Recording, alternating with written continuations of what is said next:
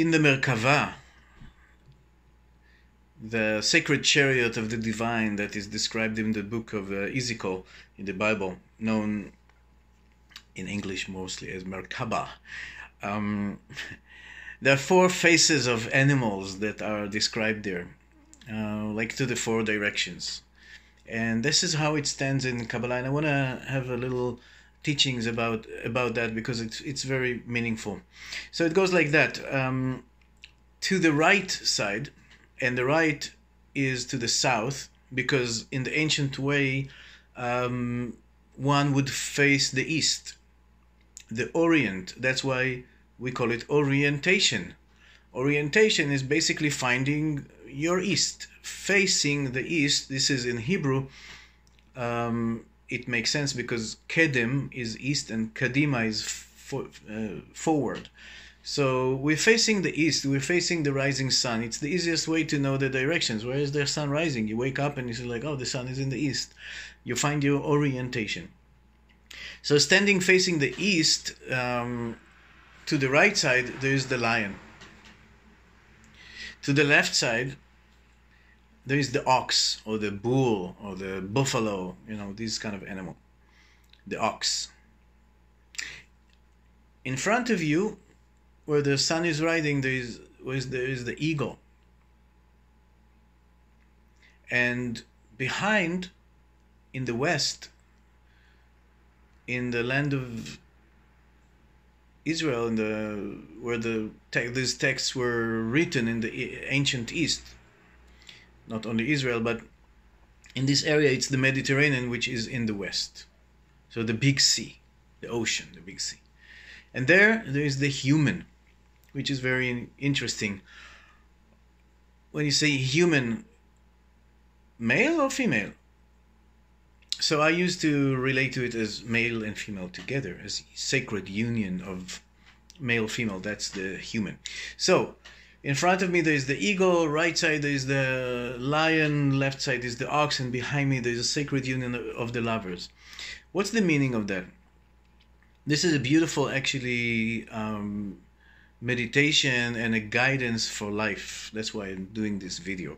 The teaching in Chassidut, in the ancient Kabbalistic teaching, is that the lion represents this big heart that wants to do what it wants to do. A lion, as they say, you cannot put a lion to plow your field. The lion does what it wants to do. The lion is the king. No one tells the lion what to do.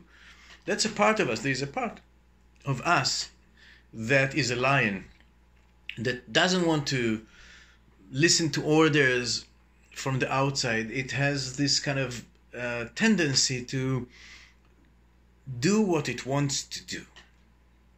The ox is the complete opposite of that. That's why they are like south and north. Complete opposites. The ox is the one that plows the field. It carries the yoke. It takes on its shoulder all that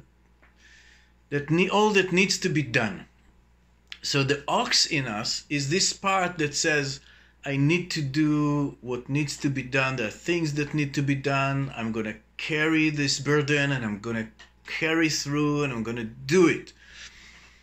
The ox and the lion are enemies inside of us, because there is part of me that I just want to do what I want, what I feel like. And there is a part of me, but I need to do this. Do you know this conflict between what you really want to do and what you feel like you need to do? So the thing is that these two are in conflict only when the eagle has not risen up yet. Because the eagle that comes from the east represent with its two wings to the eagle has the two wings to the two sides. So it's like embracing the lion, embracing the ox. And the blessing of the eagle is view, is vision. And the thing is like that, when you have vision, what you want to do is what you need to do, and what you need to do is what you want to do. It's only when you're working for other people's vision that what you need to do is not what you want to do. Get it?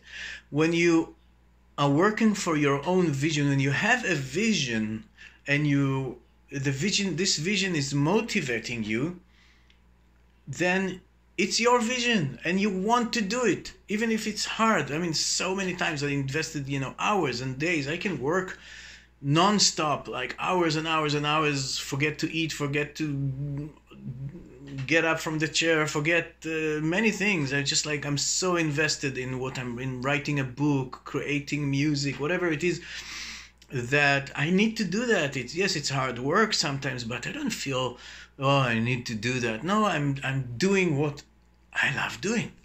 So when you have your vision, what you need to do to fulfill this vision is what you want to do, in the depth of want to do. Maybe it's not comfortable. It's more comfortable to just be lazy, but you don't want to be lazy. You're motivated. So the eagle is the one who brings actually peace between the lion and the ox. Now what's left is what's behind. And behind us is everything that we left behind, everything that we don't want to look at. And these are the causes of illnesses. These are the causes of all kinds of things that are coming from the shadow. So in front of us are things that we want to put in the light. Behind us are those things that we don't want to relate to. We put them in the shadow. And they usually knock on our door in dreams. If we don't listen to our dreams, they knock on our door in terms of illnesses. And they call us. They just call us to pay attention. When we put the archangels on this system, Michael is the lion, Michael. Gabriel is the ox, because Gabriel in Hebrew comes from gvura, from להתגבר, which means to put power, to do what you need to do. That's the power. Uriel is the angel of light or vision, and Raphael is the angel of healing, and that comes from behind. We need healing from behind, not only because we need usually a good neck massage, but also because illnesses and problems are coming because of shadows that we didn't want to face. So the first step is to find your vision that makes peace between right and left, between the eagle and the ox. And when you have your vision, it's good to pay attention to the shadow, to all those things that you didn't want to face, that we didn't want to face. Dark emotions, motivations that we think are negative, desires, fears, things that we put in the dark. And the best way to go there is by the animal that's called human, the human animal, the sacred union between the male and the female, the masculine and the feminine. Lovemaking, sacred lovemaking, makes us humane. And being human means to be perfectly imperfect. Not to try to be perfect, but to actually be humane, to feel who I really am. And sacred lovemaking, sacred union between the masculine and the feminine inside of me is the only way to actually go deep into the shadows and bring healing. Then we find center, and then this Merkava, the chariot, is ready for the divine heart, for the heart of the universe to dwell inside and ride through us into life.